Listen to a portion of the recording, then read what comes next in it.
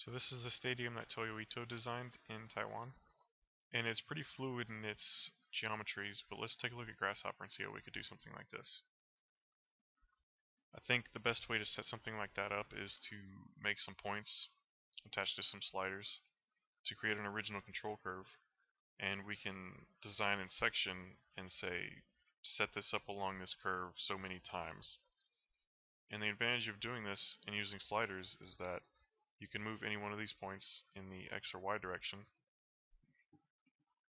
and the line will update its geometry with the location of these points. And so if you were to align a section along something like this, being able to move the base curve will update the shape of the rest of the stadium. And you can do this by making some P-frames along this curve, which is essentially just saying take these frames and array them on this curve a certain number of times, and that's also controlled by a slider. We'll get to that in a minute. And once you have these frames, you can take this section and align it to each one of these frames. So let me go ahead and get these out of the way.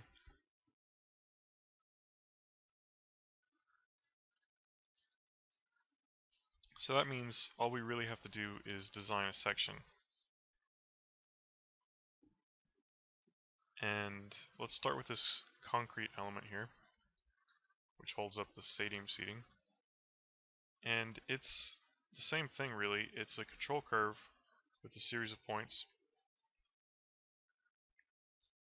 and a lot of other stuff. And essentially what this is all saying is just take this original control curve, offset it, extrude it, and cap it.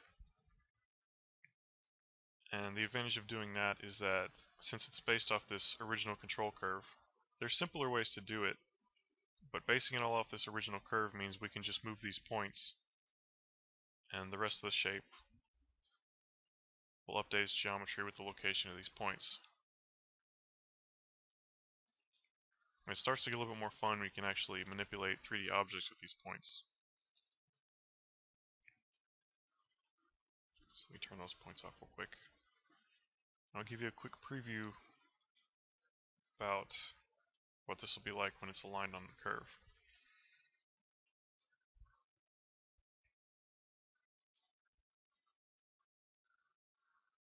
Right, so there's a separate set of P-frames, and what we're going to tell it to do is take this concrete structure element and put it on each one of these frames a certain number of times, and you can update this number to say 75 or however much you adjust the slider to be. That looks like a lot though, so let me just put it back down to 50.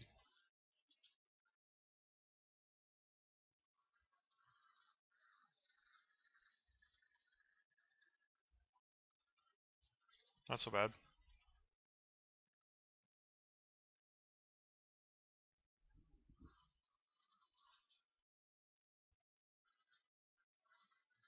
Let me go ahead and turn those frames back off just so they're not in the way.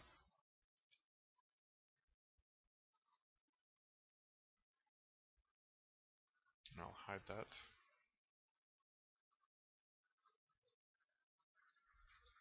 And this is the kind of just straight extrusion, because also in his stadium he has we can't see right here, but he's got a line that goes all the way across these elements to join them.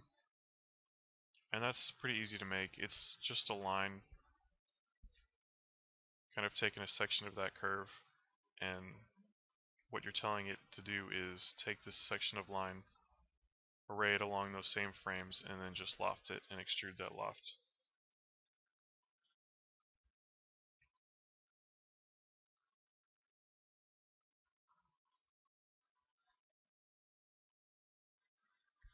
So all that's really left is the truss and the piping. The truss is a little bit more complicated to build than these concrete elements just because there's a lot more going on, but it's all still based off of control curves. It's these points right here. Actually, the original line is just 3 points. These 3 points. And that's just controlling one control curve right along here. So if you were to update the locations of any one of these 3 points, the truss will move with it, which is kind of fun to play with.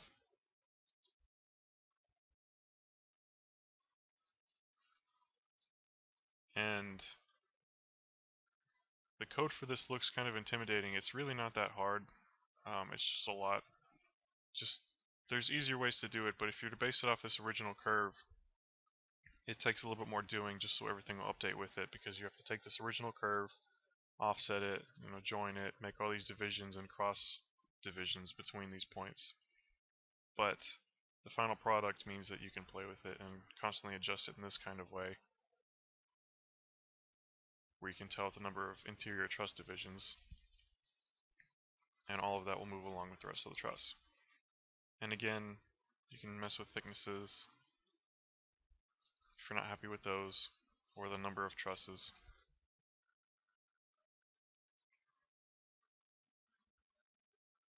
So let me hide that again.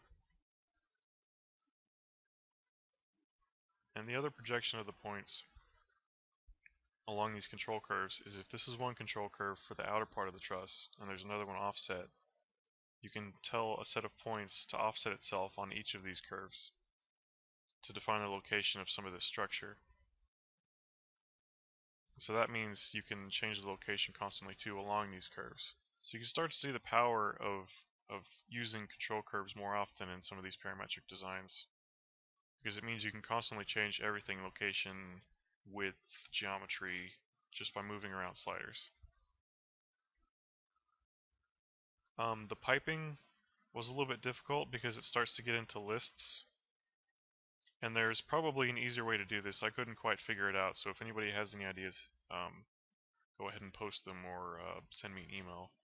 But essentially what I was trying to tell it to do is take this list of points, right, orient it around these divisions, and the goal is to have it go from point 1, right, to point 2 to point 3 in this list to achieve this kind of twisting, revolving geometry around the entire stadium surface shape. Let me go ahead and give you a preview of this put together, just so you can get a better idea of what I'm talking about.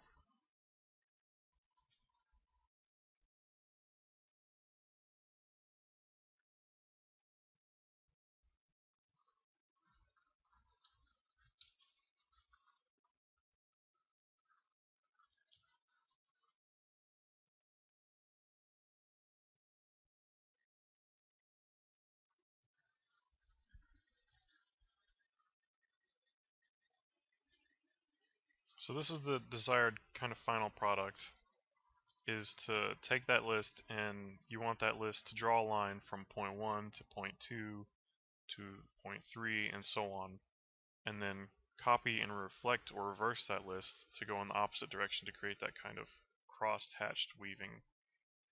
And you can also adjust the piping and radius of these. I'm not going to do it because it'll probably break my computer, but you can. So that means all that's left is the solar paneling. So let me go and hide these others real quick just so you can see the section again. Okay. This one's actually fairly easy. We've already got the points that were used to build the piping structure, and all you really need to do is set up a list that cycles through all of these points around this truss, and tell the code to draw a line from all of the points that you've cycled through the list. And so you can adjust this again with the slider and start to get an idea of what a surface might be like. And you take this line, orient it on the frames that's already been set up, and extrude that. And so that'll give you your surface. So let me give you a preview of that last thing real quick. This one might take a second because it's a little bit complicated. And once you draw this line, and extrude it around this original control curve for the entire stadium, you can take the geometry of each one of these pipes that's been wrapped around the truss and project it to this surface that's been drawn in the Z direction, which will give you the cross-hatching of the solar paneling.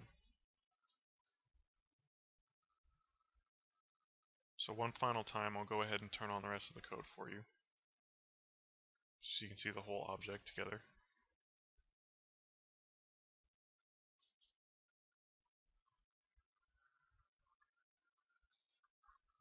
And the result ends up being a stadium, or whatever design you apply this to, that can be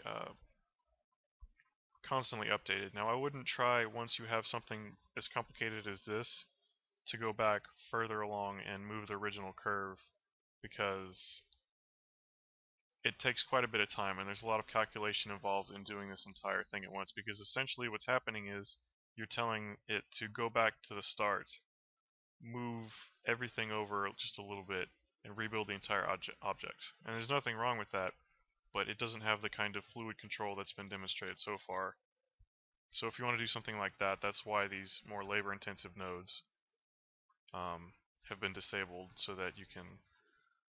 I recommend you find the more troublesome data points and keep track of them, so that if you did want to go back and change something, that you can just disable them or hide them.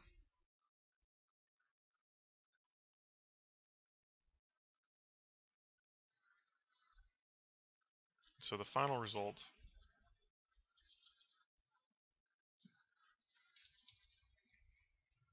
is a structure that you have in Grasshopper, or excuse me, Rhino.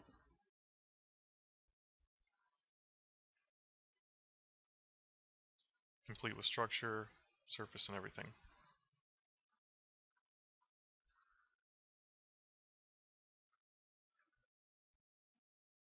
Okay, thanks for watching.